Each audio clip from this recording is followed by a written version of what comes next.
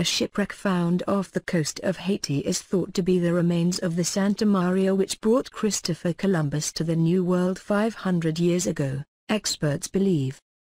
The ship, which is lying off the north coast of Haiti, will now be explored thoroughly by a team of marine investigators.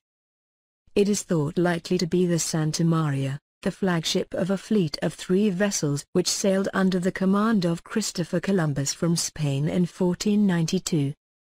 She was abandoned after drifting into a reef near the Bahamas on the return journey back from the New World, and Columbus ordered sailors to build a fort nearby before taking the 2 remaining ships, the Nina and Pinta, home to Spain. The wreck, which lies 10 to 15 feet below the surface, was discovered by marine investigator Barry Clifford in 2003, but he and his team were unable to board the heavily decayed ship to confirm the identity of the remains. After nearly a decade of analysis, and the discovery of Columbus' encampment on Haiti, which is south of the Bahamas, Mr. Clifford is now confident that the ship is the Santa Maria.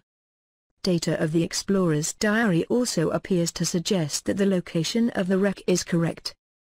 In a statement, Mr. Clifford said, "I am confident that a full excavation of the wreck will yield the first ever detailed marine archaeological evidence of Columbus' discovery of America."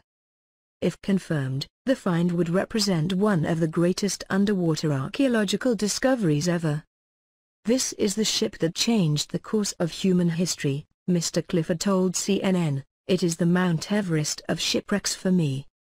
Columbus set sail under the sponsorship of King Ferdinand II and Queen Isabella I of Spain, hoping to find a westward route to China, India and the Golden Spice Islands of the East.